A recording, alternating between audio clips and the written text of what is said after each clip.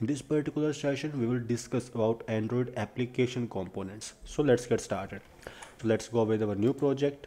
We will create a project for our phone or the tablet part with the basic empty activity.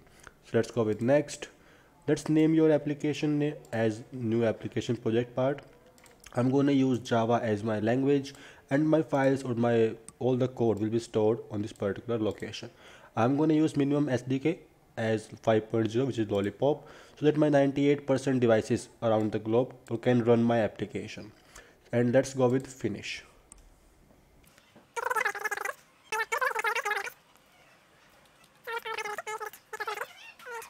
Just let it finish. In the meantime, let's go with these main files and folders. So under your application, if I go with the basic structure for the APK file, so APK file was just an archive, right? The APK that we installed in our application, in our mobile phone, that APK was just an archive file, like the zip file we got there, right? Like zip, APK is just an again compressed archive of different multiple files and folders. And this particular compressed archive contains your multiple folders. One of them was your manifest. Under this manifest folder, we got a single file with the name androimanifest.xml. This androimanifest.xml file contains the basic declaration of all of your components, right? I will discuss what are the components there, but all the basic declarations were always available under your androimanifest.xml file. After this basic declaration under manifest file, we got this Java folder. This Java folder contains all of your source code, like your native code and your Java or the Kotlin code as well. So all the code will be compiled and stored into a file with the name dex.dex file, right? In short, we call it dex. The complete name was Dalvik executable. Actually, if I go with the basic structure, how an Dalvik executable file has been created. So for that part, let's say we have written our code in Java, right? When we compile our Java program with the JDK, this will give us a .class file. That was again the bytecode format we call it. We got the .class file, but this .class file is compatible for all of your CPU, all of your like laptops and your, you can say, highly powered devices. But if I talk about Android devices, they were low powered devices, like they have some limited memory, they have limited power backups out there, so we cannot directly execute .class file on those Android devices. So to resolve this issue, we simply encode this .class file into .dex file, so we can easily execute this .class file on low powered devices as well. This was just the extension, we call it .dex. Let's say your Java file, you got something like abcd.class, you simply encode it, and at the end you will got abcd.dex file. This dex file can be executed or can be run on any of the Android device around the globe. But at the first execution of the application, Android always optimize that application and create .dex file into .odex file, which is device specific. This is just the optimized code for your specific device, right? And this odex file is always device specific. You cannot execute one odex file into all the Android devices, right? This is always device specific, but you can execute, you can run .dex file into any Android device, right?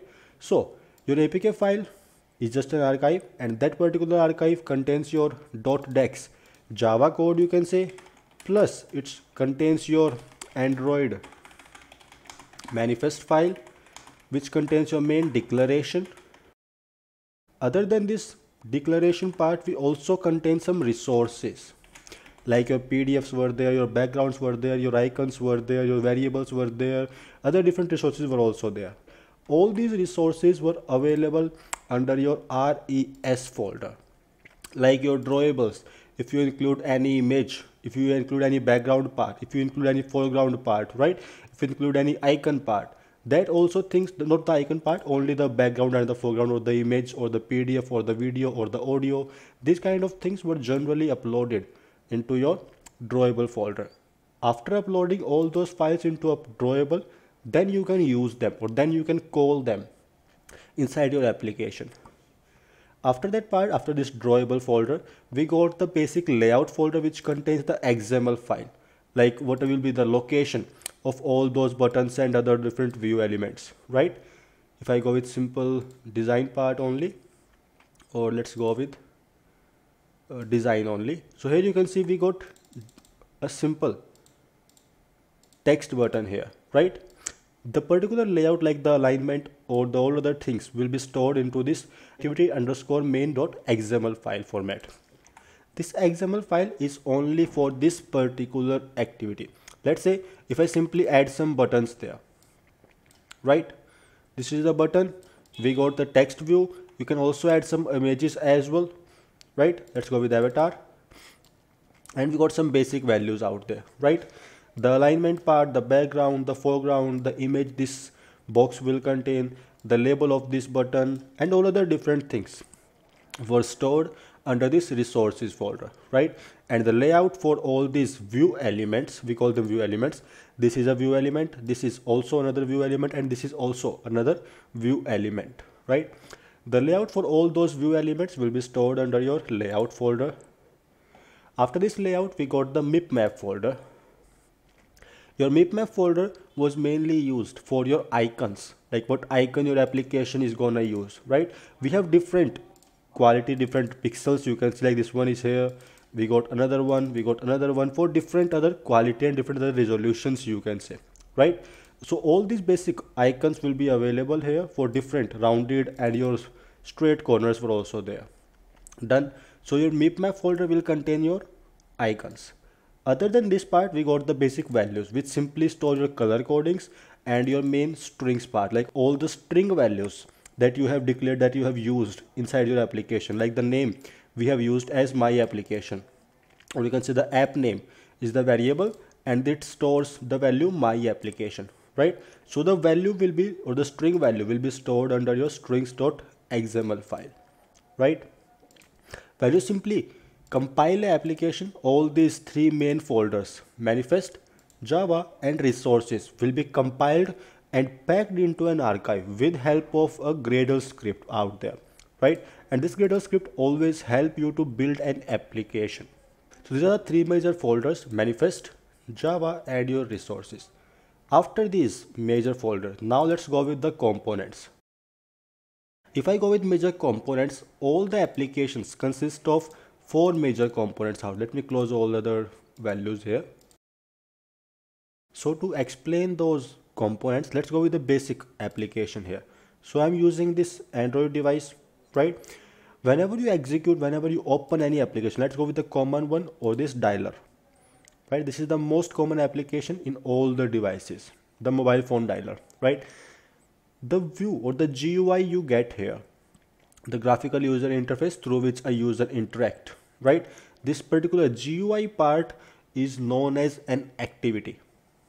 Like all the elements were placed inside this activity. You can add different elements out there, like the scroll view, like the switch part, whatever you want, you can add it here. Normal, right? These different elements were known as view elements, right? And the place or the container where you arrange or where you place those elements is known as an activity. So the complete GUI part was always available under your activities. After these activities, we got the second major component as your content provider. Like if you want to use any kind of database under your application or with your application, right, you generally use your content providers. Content providers were mainly responsible to handle your database queries or to like process any query for your database. After content provider, we got the basic services. Services were generally known for your background process. Let's say you are using some browser, right? If I go with my browser here, so let's go with the browser, and let's say I want to download some file here. So just the browser and just search here for kali.org. We got the web page here. Just go with downloads. So let's go with the bare metal. and let's go with 64-bit installer, and let's click on download. When you simply click on download here, this particular download part is the background process that was initialized by the Firefox. All this background process started by an application, but generally known as services. Other than this services, these background processes, we got fourth major component. Let me just note down those components first. So the four major components were, the first one was your activity, which was again gives you the GUI, right? The second part was your content provider, that again helps you to query your database. Your third one is your services, that were again the background process, or you can say application background process, right? And the last one and the fourth one was your broadcast receiver. Let's go with a simple example. Whenever you receive a message, you always get a notification, and sometimes your application will automatically fetch the OTP from that message. The simple point is how your application came to know that the message has been arrived. The simple answer is, whenever your device receives an SMS, it always broadcasts a message that this particular message has been arrived. If your application has subscribed for that particular broadcast, then it will accept or it will receive that broadcast, and from that broadcasted message it can easily extract that OTP. So broadcast receivers were mainly used for inter-process communication and for message broadcasting as well, to broadcast or to share a message.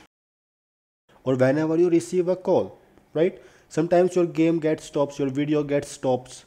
How your application knows that a phone has been arrived? Because of your simple broadcasting part. These are the four major components that are available in all of your Android application. Your activity for the GUI, your content provider for the database part, your services for your background process, and your broadcast receiver to broadcast a message or to receive a message.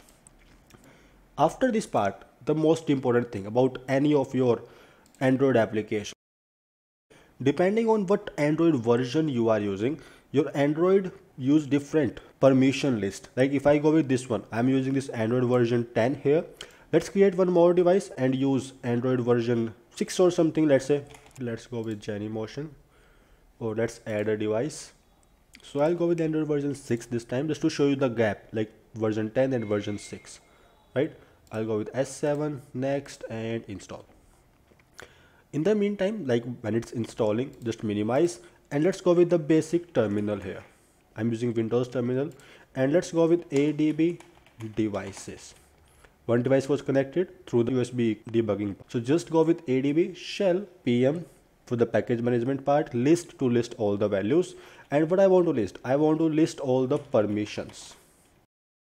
So right now I'm using Android version 10. So if I just get a list, copy it and open Notepad and paste them, they were around like 529 permissions which were available inside this Android emulator. If you are using a physical device, you will get a much longer list of all those permissions. Under emulator, the list was a bit shorter, but if you are using the physical device, your list will be around like 1000 or like 1500 as well, because your physical device has more permission as compared to those emulators, because they don't have some drivers, some hardware, and all other different things were also not available in the emulator. So that's why we have some less permissions there. So these were the permissions for your Android version 10. Done. So if I go with the different version, let's go with Android version 6 here. And the IP address for 6 was 1.106. So let's call this one. If I simply go with the basic command like ADB devices, I get two devices this time because both emulators were connected to my machine. So I'll call this particular emulator, right? I'll go with simple ADB. I'll go with -s to specify like on which device I want to execute this command, because we have two different devices this time here. right? So we need to specify, and to specify we are using -s here. Just go with -s, enter the IP address and the port, and then go with the same command, package manager list, and go with permissions. Okay, we forgot the shell here. This time if I copy these permissions, okay, right. So this is the command that I have executed, right? And from here we get the list of permissions. So just again open another notepad, and if I paste them, you can see I only have 306 permissions available under my emulator. So we have different permission sets, permission list under your different Android versions, right?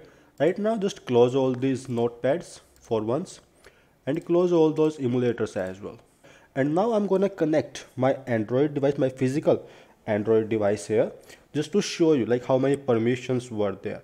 But before that, I'm gonna do the same steps. I need to enable the developer options, and then I will go with the USB debugging, right? After USB debugging, I will simply connect my Android device to my desktop here. My device was connected right now. Go with the basic CMD, and if I go with simple clear command, and I go with simple adb devices, and now you can see my device name was this one. If I go with the again exact same command, adb shell pm list permissions, and hit enter, device unauthorized. Let me just allow this first. Now execute the same command, and done. We got the list of permissions. Let's just check how many permissions were there. I'm using my Android version 11 right now, right? So if I just paste all those here, you can see I got some 1730 permission under my Android version 11. And just because it's a physical device, we got a much larger list of permissions here. So again, the permission list depends on your device as well. On your emulator, you will get a much smaller list of permissions. But the most important part, all those permissions were grouped here. Let's say we know, like for all the applications, there was a user. And for all those applications, we also have some virtual machines as well. So whenever your application asks for the permission, your Android will simply add that application inside the permission group. For the permission group list, just go with simple same command, adb shell pm list permission hyphen group. Spelling mistakes.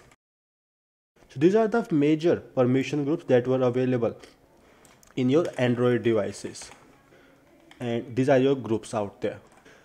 Android will only ask you for these permissions. Let's say whenever your application wants some permission for your SMS, it will ask you like you want to grant the permission or you want to deny, right? If you grant, your user application will be added into your permission group. If you simply deny that, then your application user will not be added into this group. And if your application user is not inside this group, it cannot perform any action for this particular group.